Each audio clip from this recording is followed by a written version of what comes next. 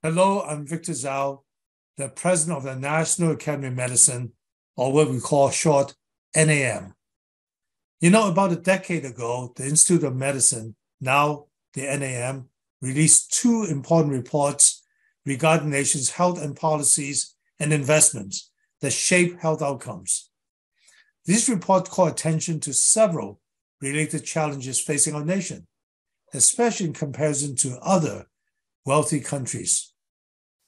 The first report from 2012, entitled For Public Health, Investing in a Healthier Future, assessed the financial challenges facing the government public health infrastructure.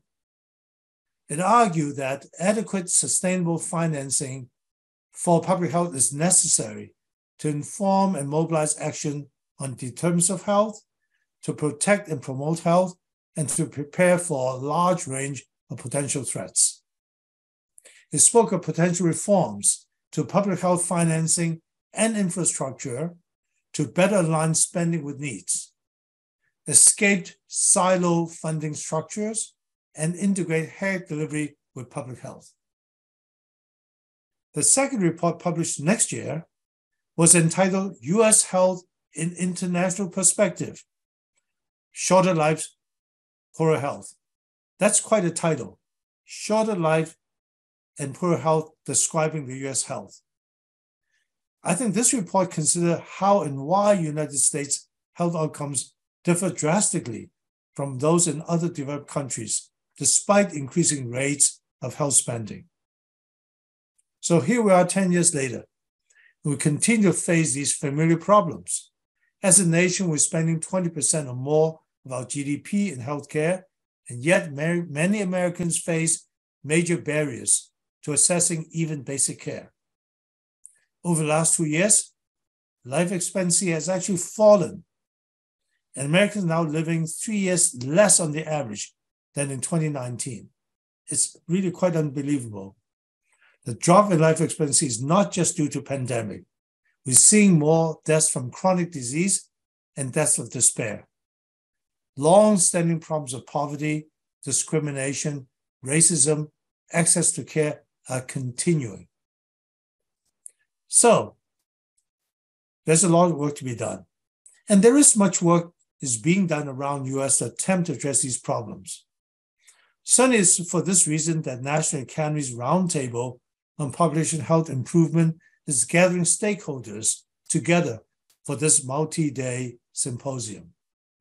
This symposium, titled Shifting the Nation's Health Investment to Support Long, Healthy Lives for All, so important title, will explore the issues raised in 2012 and 2013 reports. What progress has been made in recent years, and areas where there's still much work to be done. Presentation during this important event will showcase examples of innovation from around the country in policy, framing, narrative, and movement building. The symposium will be crucial for exploring opportunities, challenges, and imperatives for a renewed effort in increasing life expectancy, eliminating excessive healthcare spending, and investing equitably to improve population health. I'm really excited about this symposium.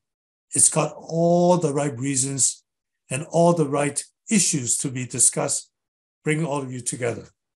So I hope you come away from these discussions with a sense of optimism, sense of purpose about what we can do together across public and private sector and with many communities partners to change our paradigm from one that yields long-term health lives for some to one that supports vital conditions necessary for all people and all communities to thrive.